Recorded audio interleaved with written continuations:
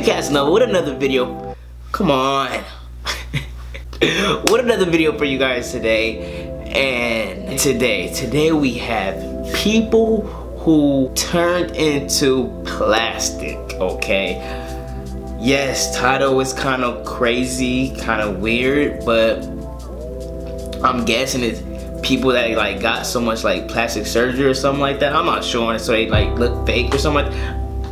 I don't know, guys. I don't know. Let's just go ahead and get right into it. There are others that take it a little too far. A little too far. Are 10 people who turned into plastic. Uh-oh.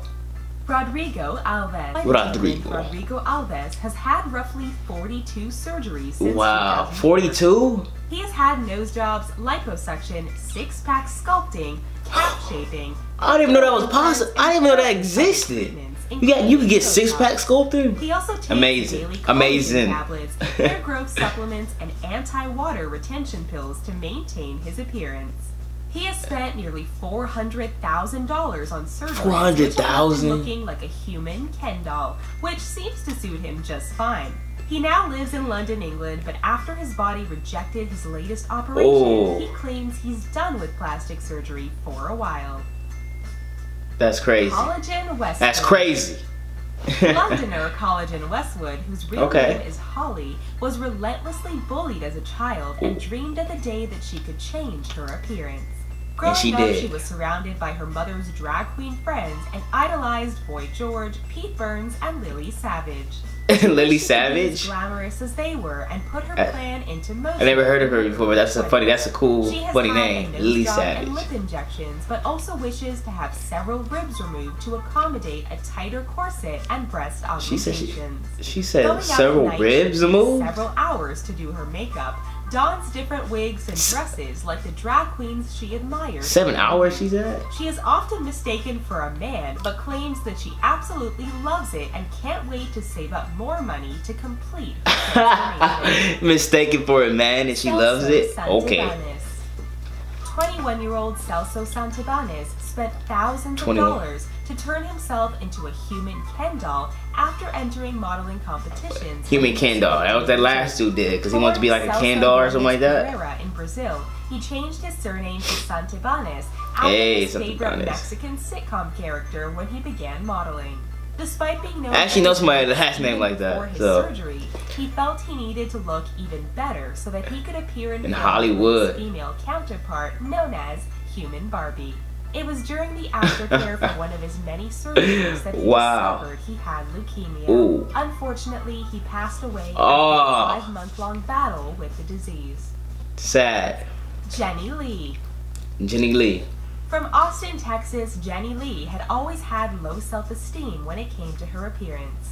In 2004, she appeared on the Oprah Winfrey Show. Ain't that Oprah? After having undergone 26 different procedures, including lip injections, several nose jobs, liposuction, and breast augmentation. She admitted to the talk show host that despite her surgeries, she still wasn't happy with how she looked and wished to undergo more, even though it hurt. Following her appearance on the show, she underwent 33 more procedures, including a 4th nose job. After developing fibromyalgia, a painful musculoskeletal disorder, she was forced to end her obsession. Despite her own insecurities, she is like basically like nose job, just basically make your nose look better or something like that. Like I know people getting nose jobs and stuff, but I'm guessing just make it look like more smaller, more. I don't know. I'm not sure.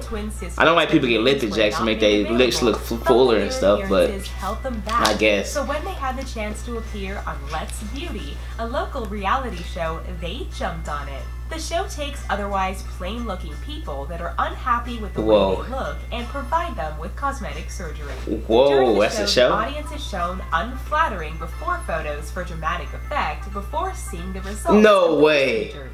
Both sisters received nose jobs, chin reductions, dental work, facelifts, and many other procedures that left them looking unrecognizable. Really? Justin Jedlicka. Wow.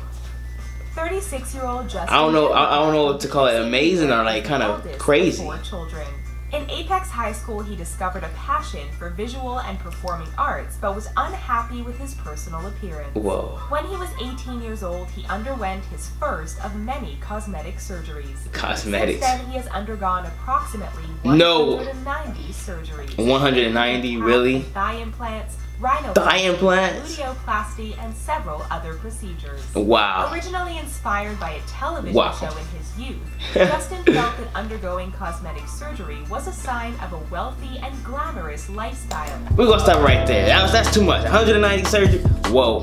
Anyway, guys, that is people who turn into plastic, as they say. Let me know what you guys thought about that. Would you get a surgery done? If you get some surgery done, what would you get surgery on? Let me know down below in the comments. Make sure you guys leave a like and subscribe if you haven't already. And I'll see you guys, Team Casanova, in the next video. Yeah!